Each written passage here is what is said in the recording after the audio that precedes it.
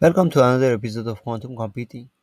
In this episode, I will discuss the Hadamard gate, which is a fundamental building block in quantum computation. The Hadamard gate is represented by a 2 by 2 matrix considered within the set of complex numbers, although its entries are real numbers.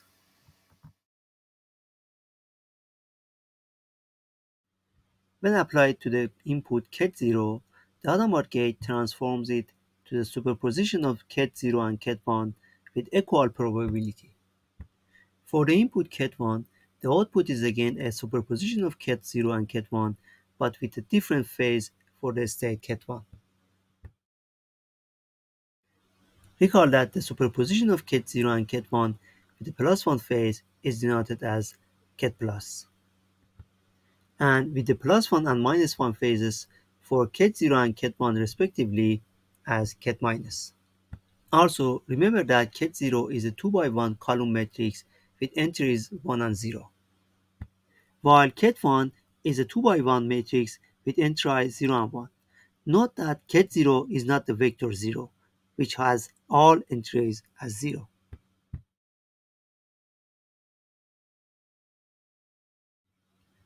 Applying the Hadamard gate twice returns the initial input, functioning as the identity gate. This implies that the Hadamard gate is its own inverse. Now consider a 2-qubit system with two parallel Hadamard gates. What would be the output? The output varies based on different inputs, resulting in four possible combinations. With the input 0 and 0, the output is the tensor product of the state plus and plus.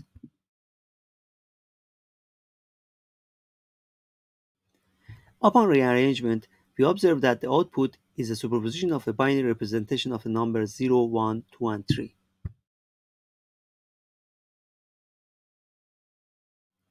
With the input 0 and 1, the output is again a superposition of binary representation of the numbers 0, 1, 2, and 3, but with different phases.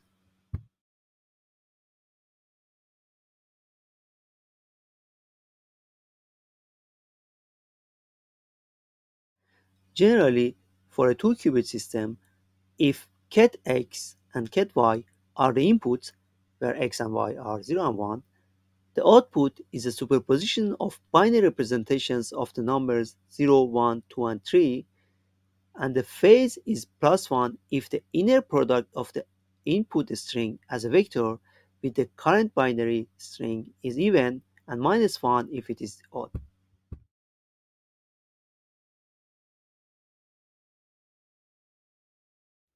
Now consider n parallel Hadamard gates.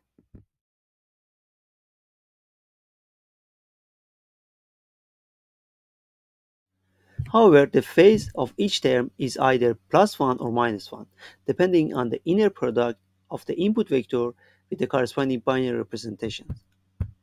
Did you see what just happened? We created the superposition of all possible 2 to the n members of the input space with just n Hadamard gates. For example, with just 10 Hadamard gates, we could represent the superposition of all integers from 0 to 2 to the 10 minus 1, which is 1023. And this is the power of the Hadamard gate to create a superposition efficiently. Thanks for watching. Next time, we will dive into practical uses of multiple Hadamard gates.